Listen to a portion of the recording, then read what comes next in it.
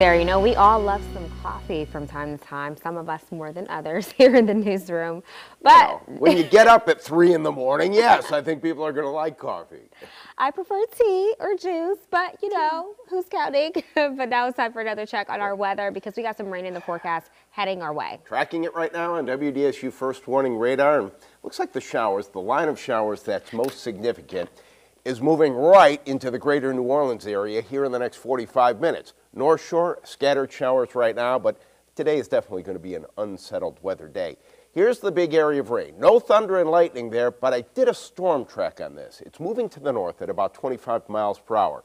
So right about 7 o'clock is when I think it's going to be at the Superdome, Metairie, at the airport. And again, no thunder and lightning with that line, but still, that rain is going to be moving in this morning, and I think we're going to be getting more of that rain later morning into the early afternoon. 78 degrees our current temperature at Louis Armstrong International Airport.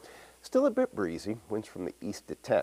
Going to the Superdome today, be prepared for rain. The temperatures are going to be comfortable. It's not going to be an overly warm day compared to some of the days we've had previously. Cloud cover is going to hold the temperature down. 75 degrees at 9 a.m. as you're heading in, 76 degrees when you leave the Superdome, but there will be some showers in place.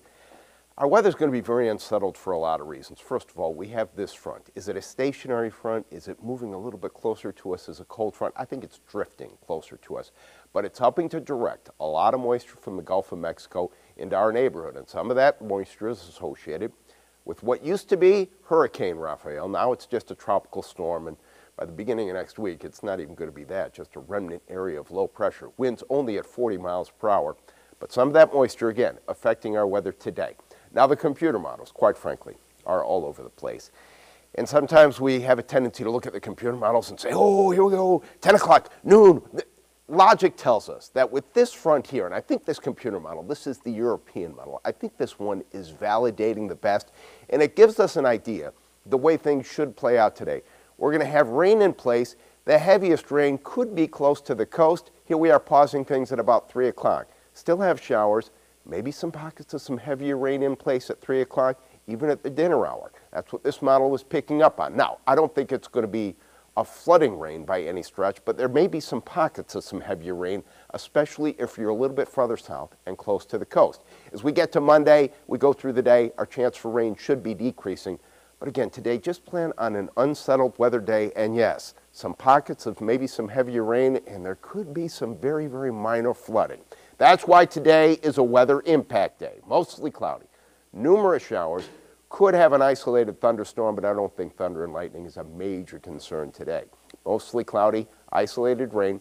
Again, we're going to have that coastal flood advisory in effect. It's officially in effect until 10 a.m. today.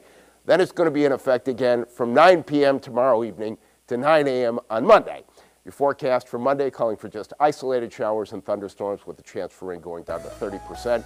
Morning fog might be a concern for us Tuesday, Wednesday. Finally, the cooler air is here by Thursday afternoon, Friday and Saturday. A bit of a cool down. That's your WDSU First Warning forecast.